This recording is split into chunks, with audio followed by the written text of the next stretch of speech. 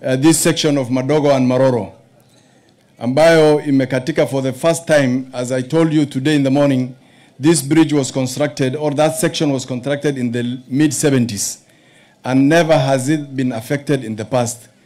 Na hiyo shida imetokana na mvua tu. The dams of Masinga, Kiambere are not yet full. If that would have been happened at the same time when we are receiving the rains, Your Excellency, the disaster that will have happened in this region will be much, much more than we are experiencing today.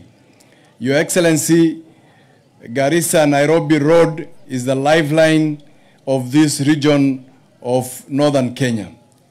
Our government should not accept at any one time the closure or destruction of that section for even a day. We had a problem where this road was, and we could not repair even the road because of the waters for about 2 weeks. The airport of Garissa was also closed because of unserviceability of the airstrip.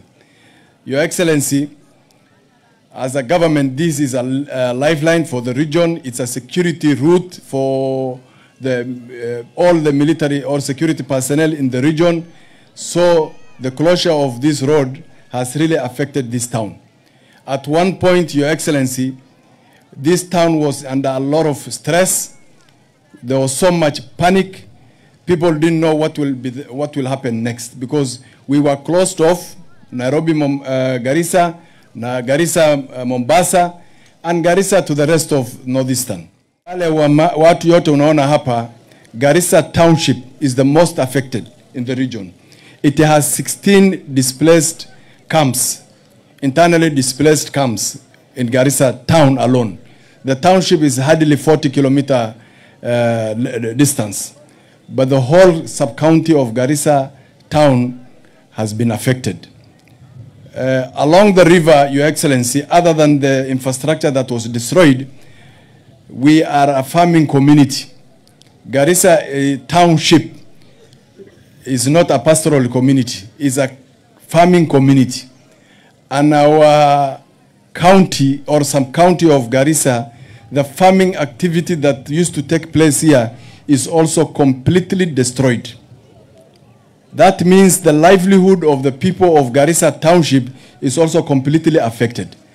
After this, Your Excellency, after this happens and we settle down, we need another intervention, a deliberate effort from the national government and the donor community to restore the lives and the livelihood of the people of this sub-county who are displaced from their farms and now are living up here.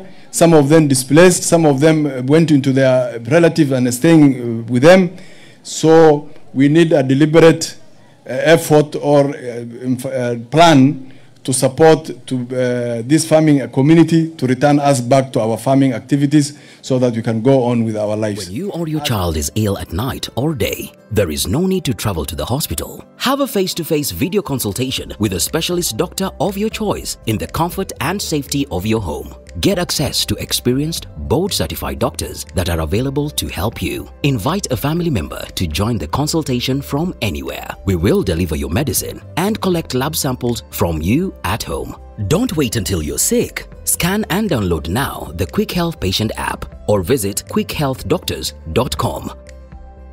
When you need a doctor, day or night, let us come to you.